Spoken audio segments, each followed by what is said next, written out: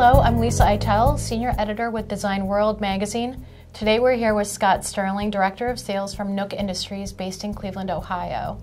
This particular video covers how to size jacks, but look for other videos in this series that answer other common questions. So Scott, to begin, would you please talk about the proper way to size a worm screw jack for an application?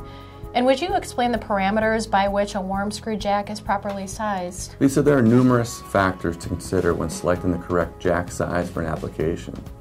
First, there's the basic tonnage rating of the jack, simply the overall capacity that a jack can handle without damaging the thrust bearings. Second would be the horsepower rating of the jack. It's common to overlook this rating, but it can often be the principal aspect in selecting a jack size. And how does the horsepower rating affect the size of the jack? As the jack is powered to move a given load, the inefficiencies of its components generate heat. The horsepower limit is set by the ability for the jack to dissipate the generated heat. The maximum horsepower value represents the point at which the jack can no longer dissipate the generated heat. Another factor in sizing a jack is the column strength of the lift shaft and the critical speed of that lift shaft. This can become an issue depending on the length of travel required and at what rate that load is required to travel.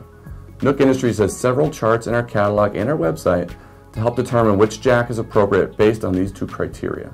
And Scott, aren't these jacks grease-filled? Yes, that's correct. And because the jacks are grease-filled, heat cannot transfer away from the primary components in the screw jack as efficiently as you would like. Therefore, jacks are limited to about 30% at full capacity.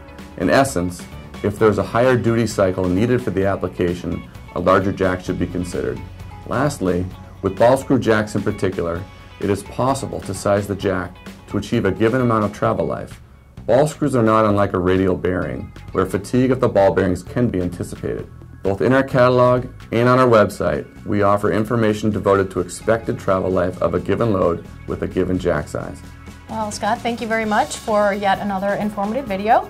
To find out more about the proper sizing of worm screw jacks, contact Nook Industries at 1-800-321-7800 or visit nookindustries.com. And thank you for watching.